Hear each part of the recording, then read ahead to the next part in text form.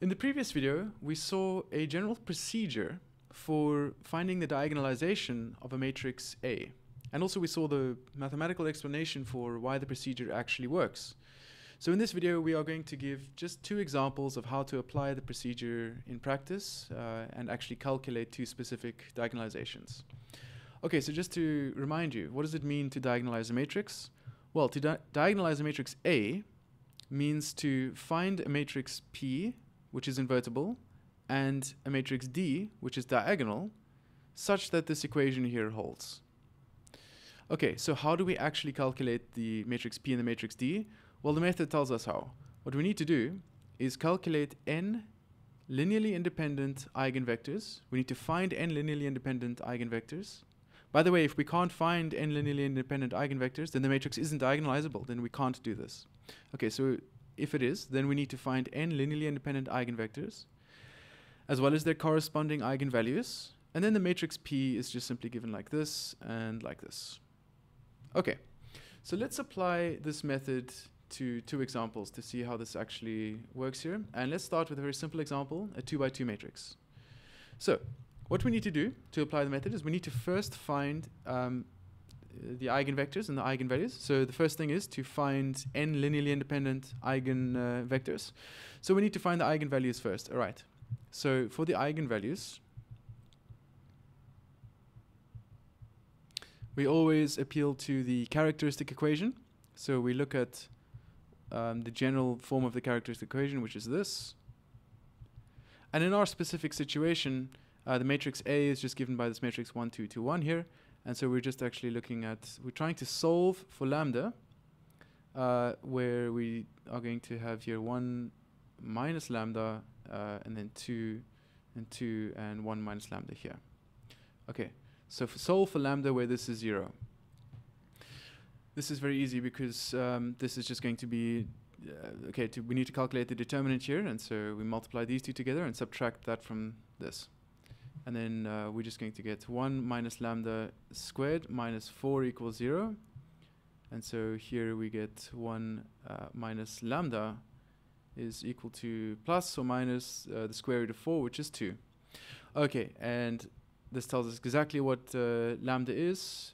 We can have that lambda is equal to -1 or lambda is equal to 3. Okay, good. So we have the eigenvalues, and now we can use them to find out what are the eigenvectors. So for each of them, we need to calculate the corresponding eigenvector. So for lambda equal to 1 here, let's say lambda 1 is equal to -1, sorry. Then let's calculate what is the eigenvector. And to do that, we are solving for x, which is a generic 2 vector. We're trying to solve for what is this x, which makes this equation here hold. Okay, that's what it means to be an eigenvector. So we're trying to solve for the x here. Okay, so in our case, this just becomes exactly solving for xy in this system of equations here. So lambda 1 is equal to -1. So we have -1 times xy. And this just becomes a linear system of equations. Well, as a matrix equation, this just becomes x plus 2y. That's just multiplying the 1 by the x and the 2 by the y. Plus, and then in the second component, we have 2x plus y. And this has to just be equal to -x, -y. Great. So this is nice because this tells us, this just gives us a very simple linear system. And that linear system is, in the first component, we're going to have x plus 2y equals -x. And then bringing the x over, we're just going to have 2x plus 2y equals 0. And then, okay, you're going to ask what happens in the second component. And in fact, exactly the same equation will come out. So actually, we're just getting one linear equation here. And this tells us that it tells us that x can be anything, just as long as y is equal to -x, because this equation here is the same thing as saying that x is equal to -y. Great, so that means that x can be anything, but y, just as long as it's equal to -y. So we can write our vector here, x bar is just equal to some random variable times 1, negative 1. Okay. Good. So that that gives us what is the eigen vectors corresponding to lambda 1 equal to negative 1. And so, by the way, this tells us that we can choose any one of these eigenvectors to be our x1. So we can just take the case when t is equal to 1.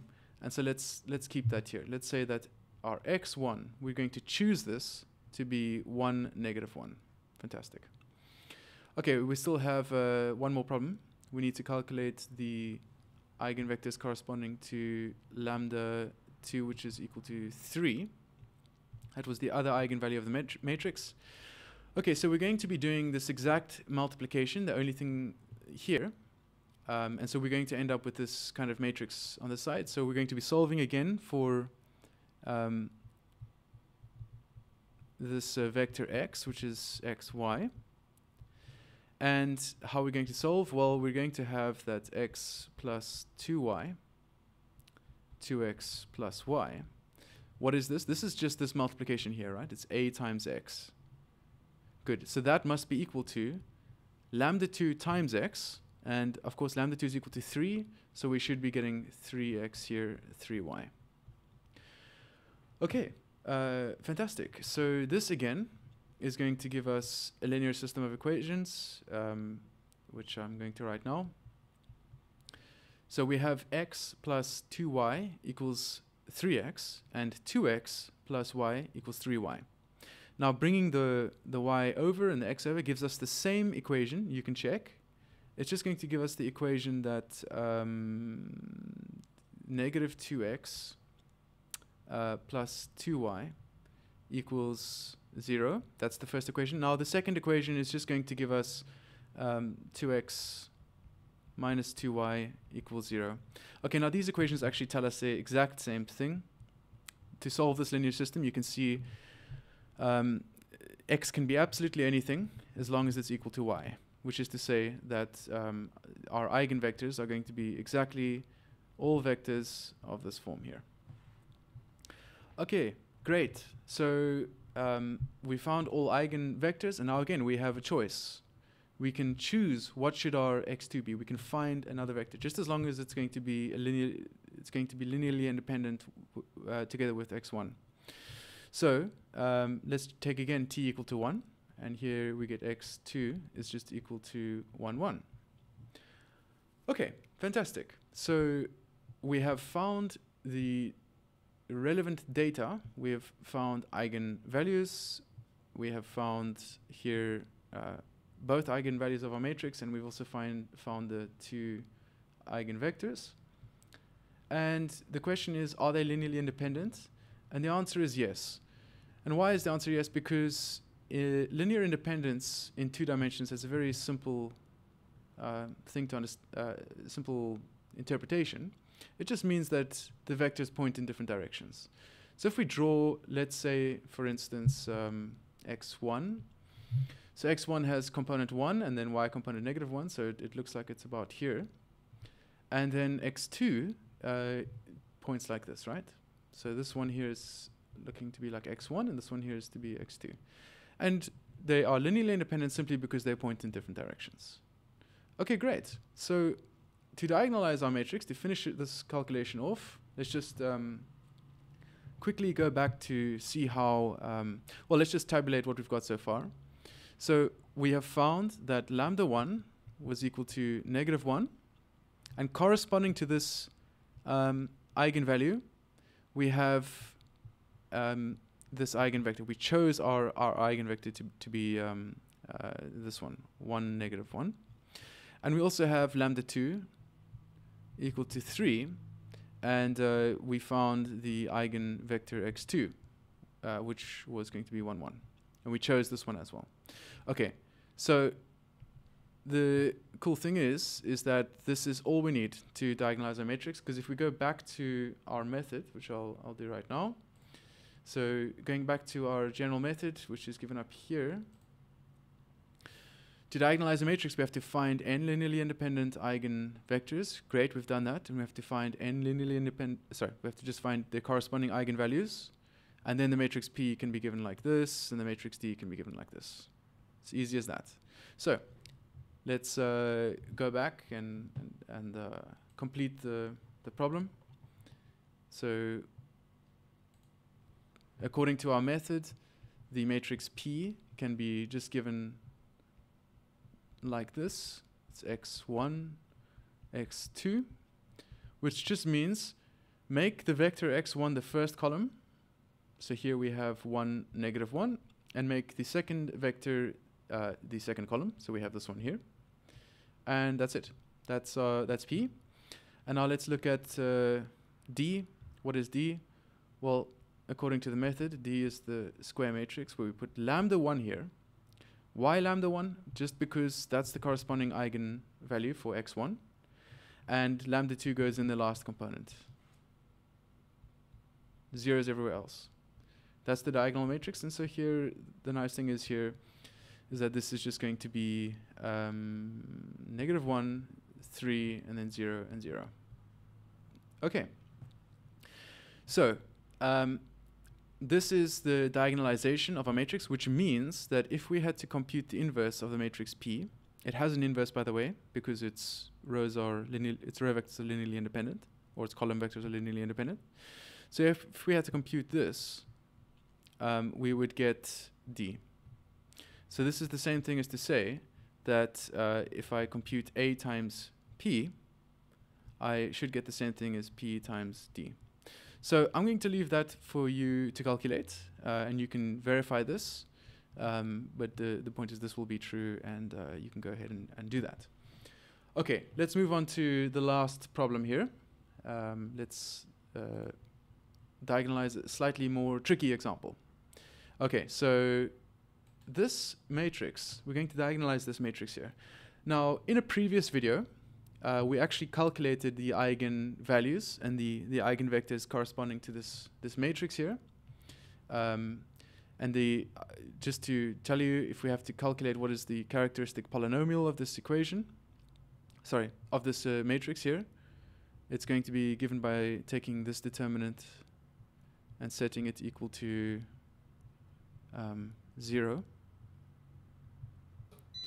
And here you can see just from the previous video that we're going to get lambda plus 1, and then here's the interesting thing, lambda plus 1 again, and then 2 minus lambda here, and all of this is going to be equal to 0.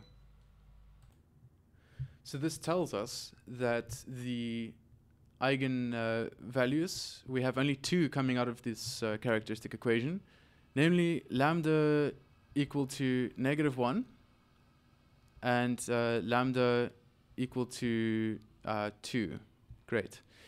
Now, we also calculated eigenvectors, so corresponding to lambda, let's say 1 equal to -1. You can check it in that video, but we checked the eigenvectors are all going to be given by x, which is going to be a generic 3 vector.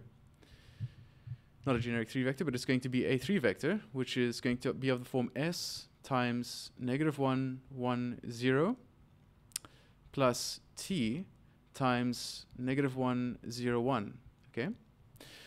So the eigenvectors here are actually given by 2 free variables. Okay? And this is going to slightly enrich our problem here. But in any case, this is our the eigenvectors corresponding to lambda 1 equal to -1 here.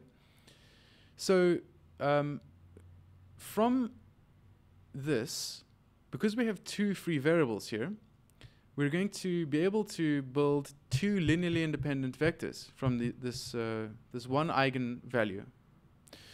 And how are we going to do that? Well, let's take s equal to 1. So s equal to 1 gives us x1, let's say. S equal to 1 gives us this.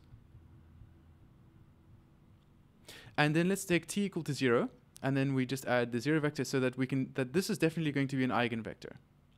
But also, we could have taken t equal to 1 and s equal to 0 and get another eigenvector, which is just going to be given by, okay, so if s is equal to 0, then this part here completely cancels out.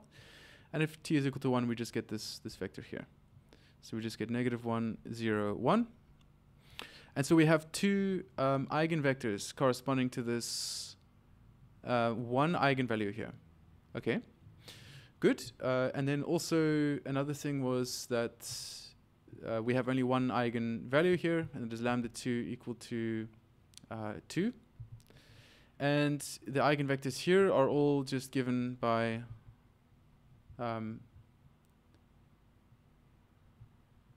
x equal to just one free variable now, this time, t times, I think it's 1, 1, 1. Okay, good. So that is going to tell us that, again, we need to make a choice. We need one eigenvector for this corresponding eigenvalue. And what we're going to do is we're going to choose, let's say, x3 now. That must be equal to, when we take t equal to 1, so we just get 1, 1, 1 here. Good. So to diagonalize, again, let's tabulate for ourselves. We have here our x1. So we have here, this is x1.